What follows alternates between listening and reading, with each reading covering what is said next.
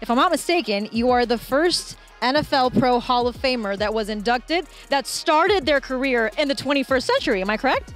Oh man, I never thought about that. Well, it is. Now you're finding out. That's pretty major. That's you did your research. That's pretty impressive. And I was in awe of your prolific career. I'm not joking. Thank you so much. But yeah, you are holding the record for the first and only NFL Hall of Famer, just so you know. And he's finding out today, right here at LATV Fan Nation. We are the new kings, winning this fight tonight with our name lit up in.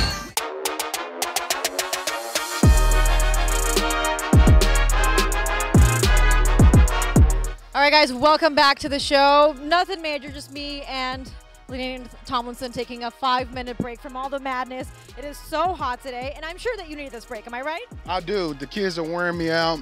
You know, of course, all the kids out there, they want to stick me, or they want me to stick them, or, you know, so it's fun. I don't blame him. They are interacting with one of the best running backs of all time in NFL history. That's something major for them. Am I right? Well, I would hope so. You know, it's an honor to have that type of influence on the young people. You know, I was once their age, looking up to people like Emmitt Smith and Barry Sanders and Walter Payton, who were my favorites. So I get it. In fact, at their age, I had the opportunity, when I was their age, I should say, to go to Jay Novacek's camp, who played for the Dallas Cowboys, and I met Emmitt Smith for the first time, and it really changed my life.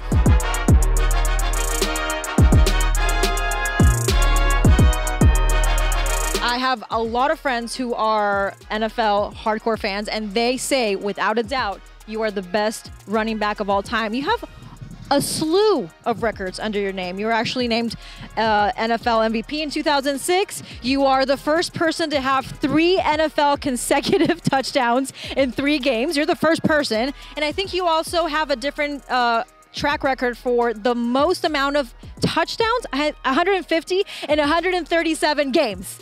That's not an easy feat. Not too shabby, I guess, you know. But that's pretty humble coming from you. Well, I mean, I had a great time, you know, entertaining our fans, and you know, we have a great fan base, obviously, in the NFL. But you know, we're inspired by our fans, you know, and so all the times I went to that stadium, I saw 21 jerseys and Charger jerseys. It motivated me. It made me want to run harder, and it made me want to win for them, you know, because I know the passion of fans. The NFL would not be where it's at right now had it not been for the community, and that's why today it's such an important time to honor that aspect and to bring them together and to have athletes like you set the tone, set an example for them to get inspired if they want to pursue this professionally. And if not, it also applies to different facets of their life. And I think that's something that you instill really hardly, that work ethic. And your mom is also responsible for that. I saw the documentary, Lorraine. I fell in love with her. Can you tell her that she's done an amazing job raising you? I certainly will tell her. And, you know, the one thing I can say about my mom, and I think now that I'm a parent, you know, you find your kids' dreams and you nurture those dreams. And that's one thing that my mom did so well. Like, she understood that that was my passion, and she did everything in her power to make sure that she didn't kill my dream. And that's what we're doing here in the community. Nour Milla has done a great job, you know. Shout out to Nour Milla, because they made this interview possible. I love Nour Milla. They made this lovely interview with LT happen here for Fan Nation. And like you said, you are cultivating that dream in them. You are planting that seed by coming here today.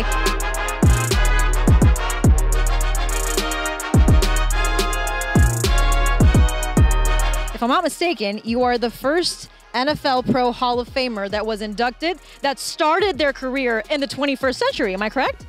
Oh man, I never thought about that. Well, it is. Now you're finding out. That's pretty major. You did your research. That's pretty impressive. And I was in awe of your prolific career. I'm not joking. Thank you so much. But yeah, you are holding the record for the first and only NFL Hall of Famer, just so you know. And he's finding out today, right here at LATV Fan Nation. Finally, LT, where can we find you on social media? Yeah, so Twitter, you can get me at LT_21. And then I just got on Instagram, so LT_21 official.